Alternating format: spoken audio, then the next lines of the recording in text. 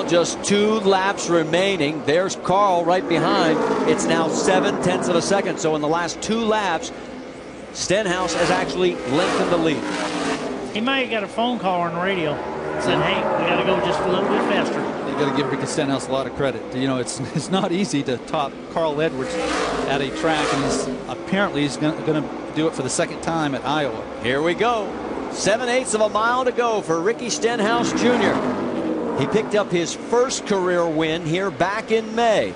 And all he has to do now is negotiate 2 more corners, and he's going to do it again at Iowa Speedway. He dominated last week, Marty. Didn't get the win, but it looks as though he's got a little redemption in mind here tonight. Oh, look out as he has a tire situation. Here comes Edwards right into it. They cross the line, and guess who wins the race? Stenhouse. Well, thanks to Carl Edwards. Gave him what a crazy finish.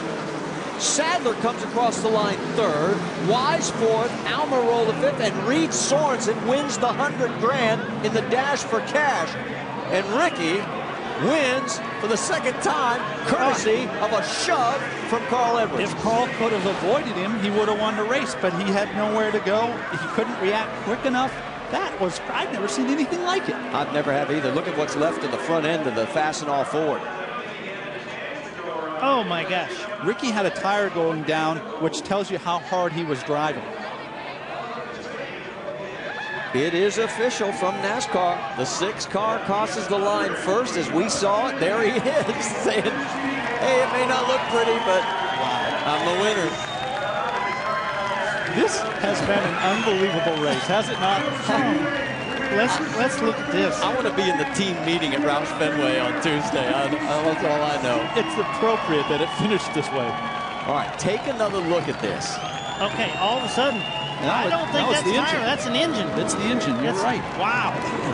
And I wonder if Carl got into the fluid and couldn't steer. I would think so, because you'd think he could have missed it, but it's hard to say from up here.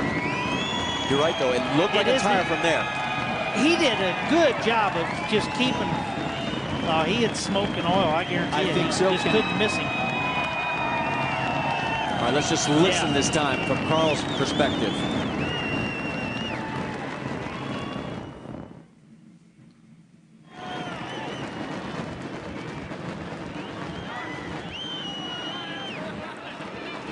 You could hear the rear tire spinning.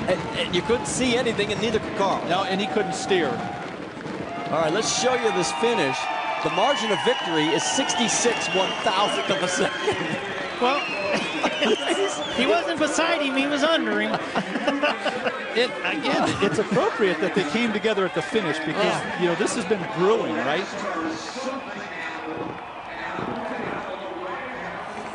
So, yep, that's Carl talking to Mike Kelly. This guy working. I love the guy. It's awesome. We gotta let him know because he thinks you're people. Okay. Good job. Hey, thanks for the push. Thanks for the push.